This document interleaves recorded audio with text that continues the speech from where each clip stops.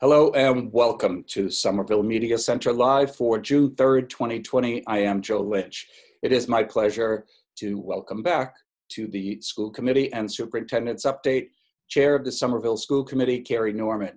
And today's special guest is Dr. Jessica Boston Davis. She is the Director for Equity and Excellence for the Somerville Public School District.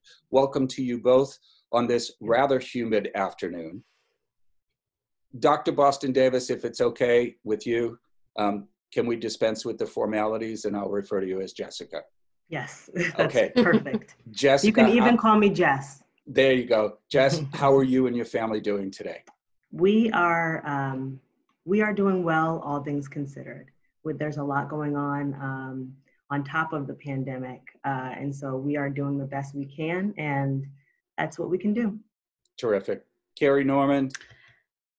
I think since we last, my younger son got his wisdom teeth out. So the protocol at an oral surgeon has certainly changed. It's a constant reminder of how every aspect of our life will be touched by this. And I'm excited tonight. The full circle graduation will be in two parts. Tonight's the virtual, and next week they're going to do another part, much smaller, fewer people in person. So that's something I'm looking forward to for later today. Terrific. Carrie, I'm going to start, if you don't mind, I'm going to start with Dr. Boston Davis and refer to her as Jess. I just want to give our listeners and our viewers a little setup as to what the Director of Equity and Excellence does. My understanding, it is a rather new position here in the district. So Jess, why don't you take it away and kind of set the table for folks who are going to be watching what we're talking about today. Sure, thank you. So yes, my role is new, Director for Equity and Excellence. This is its first year, so we're rounding out the first year of existence, but this is actually my second year working in the Somerville Public Schools. When I was finishing my doctorate, I worked in the capacity of a resident. And so I was the superintendent fellow was my title in the district. And so I learned with right under Mary Skipper, but also my project was primarily working with the school committee. And so we worked together that year in the kind of creation of the equity policy that is currently in existence. And that was a good chunk of work that really laid the foundation for my role now. And so my role now as the Director for Equity and Excellence, I work across the district with every school leader, with students, with families, just really thinking about how to advance equity. And when I say that, how are we ensuring? So there is a beautiful definition of equity in the school committee's policy that we spent a long time crafting. But if I'm going to, make it quick for this time, we're really thinking about how we're meeting the needs of all of our students, how we're meeting the needs of all of our students, regardless of fill in the blank. So regardless of race, regardless of ethnicity, regardless of socioeconomic status, regardless of language acquisition status, regardless of ability, disability, just really making sure that we're able to meet our students' needs. And the list goes on. And we know that we're intersectional people. So, we have many layers of identity there. And I don't mean to separate out all the groups, but considering all of that, what my role looked like this past year was really working with all of the principals and their ILTs, their instructional leadership teams, which is a group of teacher leaders in their schools, in planning professional development. And there's a lot of other stuff, but I think that I'll stop there. Jess, thank you. I mean, it lays out exactly what I think the listeners need to understand when we have the conversation going forward. But if you don't mind, I'm going to flip it back to the chair of the school committee, who I will hear from if I don't give her time to do the update on graduation plans, back to school plans, summer camp, summer school, all the rest of it. Carrie, anything since last week that we've got an update? So graduation plans, there's more, the 8th grade move up ceremonies. Some schools are trying to figure out how do we celebrate our kids, especially at all the different transitions. We are ending this year and also planning a lot for next year. Our enrollment numbers were, before we went out on the pandemic, was up almost 300 students. And so enrollment is going to be a really interesting thing that we're going to have to pay attention to over the summer. Who's here, who's coming back, who's not, what are the needs of our individual students, our educators. So camps, the city has said that they're going to open some of the rec camps, but in a more limited fashion. It's my understanding kids don't necessarily know yet who's going to be working, who's going to be attending. A number of our community partners are going to be doing virtual summer camp. And I think for most of our families, the summer seems like in some ways this big abyss because we don't know yet. And what we know is summer loss, learning loss is huge, and it'll be further compounded by the situation we're in. And then one more thing, Carrie, that somebody asked me over this past weekend, what has the pandemic emergency done to the completion of the high school, the new high school? Oh, okay. So beginning of March, we had over 300 workers there every day. During the pandemic, that number went drastically lower. There's a nurse on site every day taking temperatures. You can only have so many people, and it needs to be coordinated very carefully so that they're socially distanced throughout the building. We're hoping to be able to ramp up. We are not going to be in the building in September. We were on track for that before the pandemic. I would hope that we would be able to get in there for January. But it's certainly, there's things that we don't know yet because there's parts of construction equipment, the bleacher seats are, I think, somewhere still in the Midwest. There's a lot more coordination of resources. And now when we go back, it's not just the high school as planned. It's now going to have to be a high school that's planned to be safe during a pandemic. So more to come. So in a nutshell, there are two major issues that have disrupted the planned reopening. The pandemic with its health guidelines that were issued. Right. Slowing down the actual construction. Yes. The actual construction, and then we have a supply chain issue where yes, supply chains have been interrupted for sure. Okay. So, hopefully people understand these are things that are outside of the city of Somerville's control. Jess, I want to go back to you, and it's been at the forefront of my mind for over a week, which is how children in this country, black or white, are reacting to the murder of, I say murder, I think it was the murder, of Mr. George, and how do we weave this moment in time into our education system? What do parents tell their kids that are watching this on TV? How do teachers weave this into their either virtual or in-person learning in the future? I'm going to stop with my editorializing, and I want to take it from you, if you want to take it away. Yeah, so, I think the first thing, there's a lot there. So one, the first thing is the acknowledgement that this is happening, okay? The acknowledgement of the murder that we saw, and it's shown I saw it with my son on my lap and on the 5 o'clock news. So it's everywhere, beyond social media. And so just the acknowledgement that seeing that has a dramatic impact on everyone, regardless of who you are in the country. And I think that's why we're seeing and in the world, I think that's why we're seeing such a huge reaction, because it's had ripple effects on everyone.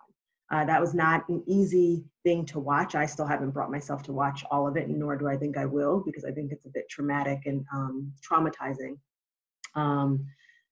That said,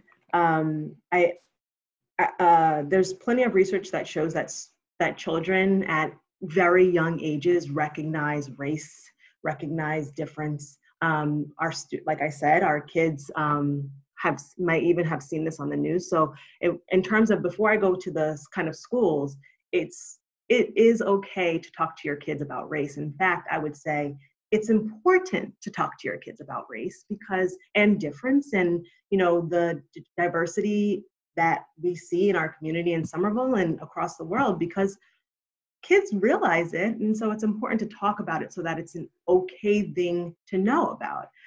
There are so many articles I see, and I'm actually happy to share some, but there's so many articles that I see kind of floating around right now, like 25 children's books that you can buy to help talk to your kids about race and difference and injustice.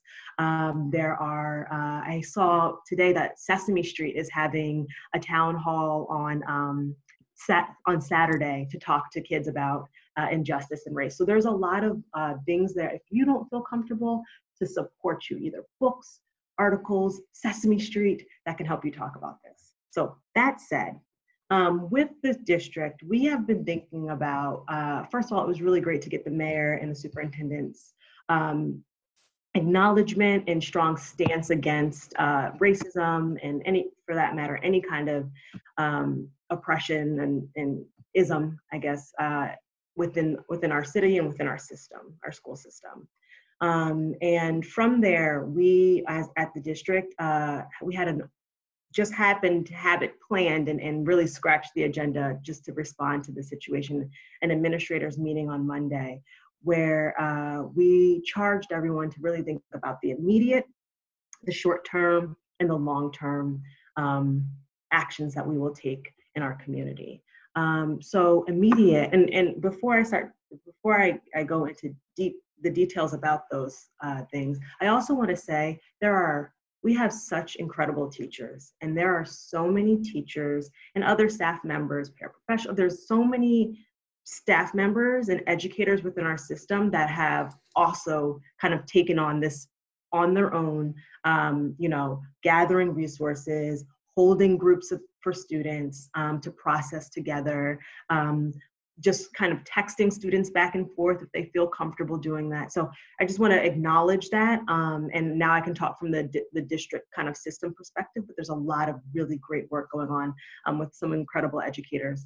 So that said, in the immediate, I think it starts with, so you asked kind of like, where do we go from here? I think it starts with the acknowledgement, right? We can't hold business as usual. We can't be surprised if students aren't engaging in the ways that we thought or may engage differently and feel upset, and there's a reason why. So it starts with acknowledgement. And from that acknowledgement, we also want to create space in this immediate time. So we're working right now with organizations. I just got off a call with Teen Empowerment in Somerville, En route, different organizations to really help us facilitate conversations for students. So we're going to have more details to come because I just got off the call, but we'll have focus groups and town hall style meetings, not focus groups, town hall style meetings with Teen Empowerment and en route, so that we can do them also in Spanish and in Portuguese. So students can just kind of come together in the way that we can't really because we're not in school, but we can virtually come together and express how they're feeling in community with one another. And Jess, let me ask that question. Teen Empowerment is one of the Somerville Media Center's community partners. Great. How are we going to reach beyond that group that Sean Post and his fellow instructors? How do we reach down into the younger kids that are asking questions about, Mom, what's happening on TV? Why are these people protesting? Why is it so important that all the television stations are covering this? Yeah, so what I've done also is compiled a long list of resources for our educators. The hope there is that they're able to also share those with families, some of which are the books that I mentioned and the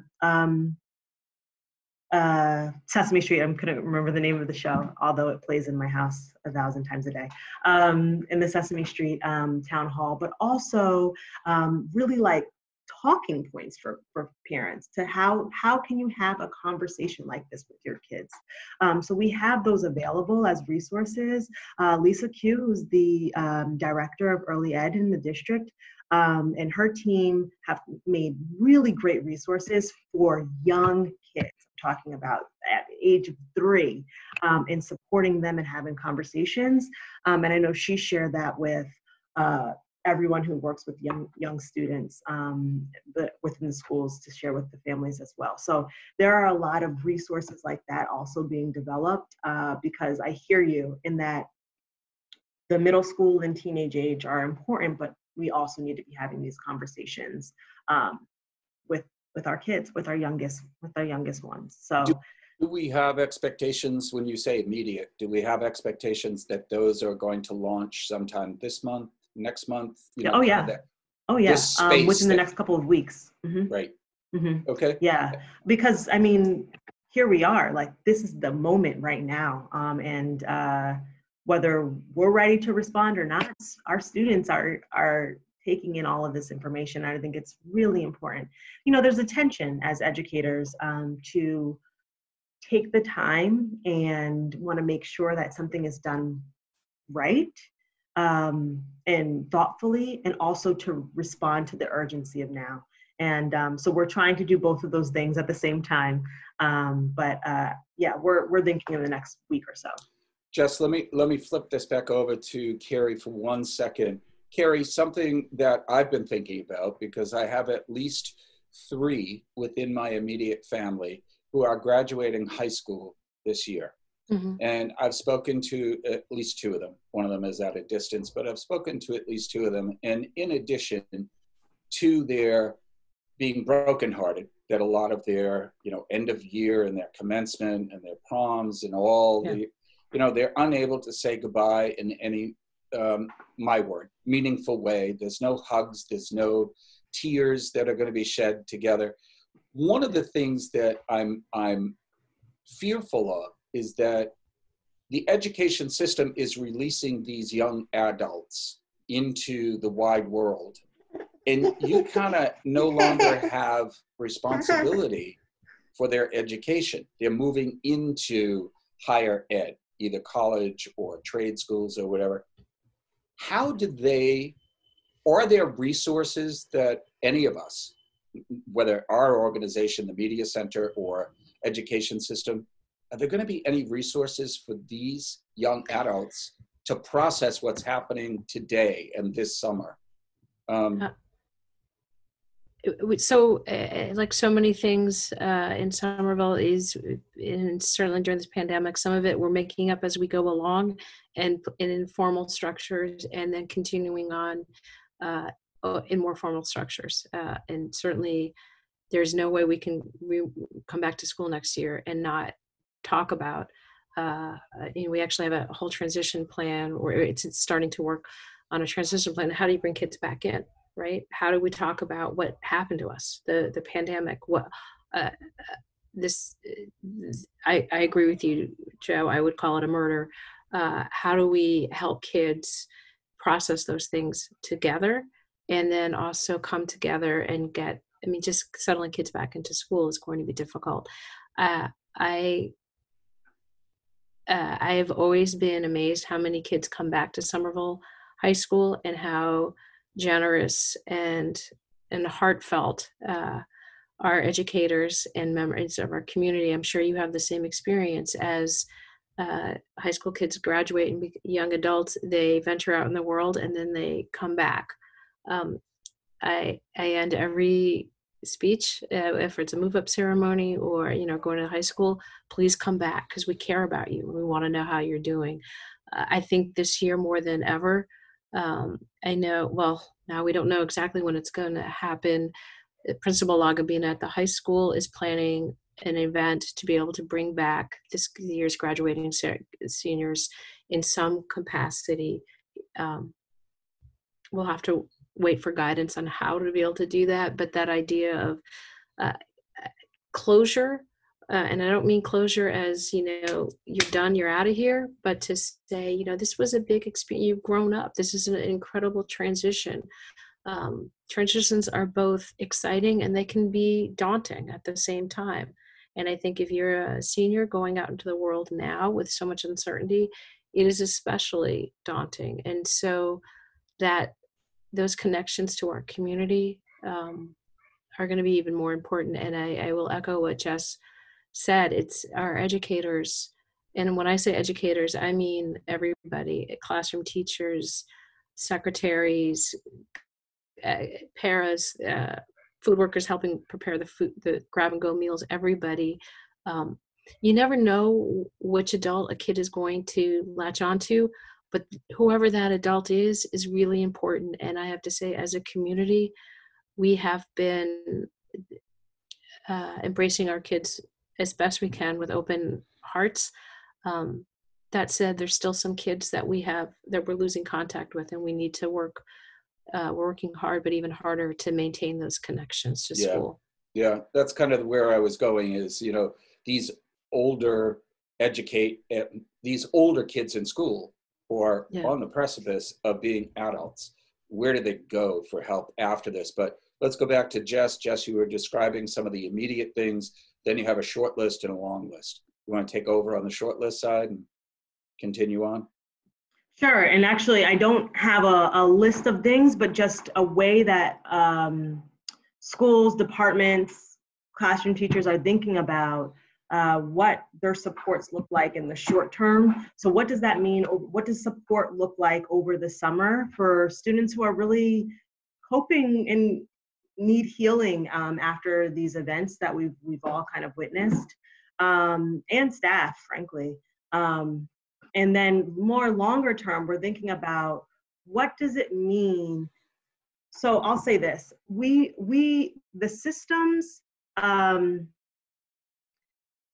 use an analogy given in a book. So Beverly Daniel Tatum describes racism and oppression really as smog that we're all breathing in. We are all breathing it in, and it impacts all of our systems. And it's kind of like, even if you don't want to, you're breathing it in. She also kind of has this conveyor belt analogy where unless you would actively step off, kind of like the moving sidewalk that you see in the airport, unless you actively step off of that, systems and structures, regardless of what is your intention, will still kind of perpetuate these systems of oppression. And I say that because even though what we witnessed was something that didn't happen necessarily in the field of education, I think there are implications and kind of like things that can translate over into what's happening in our schools. And so when I think about the longer term, I think about how are we examining everything from, and this is something that we're working on, but how are we examining everything from our curriculum to our professional development to make sure that we are all doing the work that promotes, a bias-free education, one that supports and uplifts and encourages all of our students. Yeah, I think, part of what we're experiencing now, whether it be the pandemic or it be the murder of Mr. George, I think what I'm looking at now is I have never, at my age, over 65, thank you very much, I have never experienced some of the feelings that I'm feeling, mainly due to the pandemic. But then, because I did live through the 1960s, I did live through discrimination of my friends in the military. When I was in the military, white Southerners looking at me with a sideways glance because I was walking with two black soldiers. I had never experienced that prior to that. Now I'm seeing it again, 40 years later. And it's not the first time I've seen it, and it's, why is it that we are in 2020 still having the conversation about racism, overt racism? There are subtle ways that it's done, and there are the more overt ways. And why is it that we are still doing this? I don't understand it. So I think these types of conversations need to happen today, not tomorrow, not when the media tells us it's okay, not when they have specials, not when there's a commission. And I said it yesterday on the city council update, what disturbs me the most is the lack of leadership coming from the top. All the rest of us are there. We are trying our best to get done what we need to get done. But if there is no leader, we're an army marching in the fields, and we have no direction. We know where we want to go, but there's no leader helping us to get there. That's my soapbox. I'm sorry for doing that, but it's the way I feel. Carrie, let's move forward a little bit. We probably have about 2 minutes left. I'm going to ask you the most difficult question of all.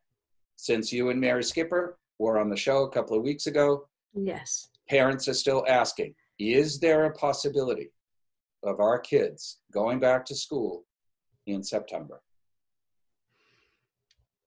They will go back to school. What exactly that will look like, I cannot say. We understand the social isolation is doing to kids. There's a lot of variables. I would say this is, I think you were referring to national leadership. The state leadership, they're still trying to figure it out, but the mechanics and logistics of a school is not necessarily their strong suit. Mayor Curtatone is going to use some of the CARES Act to hire a consultant to help us figure out how to bring back kids and teachers safely.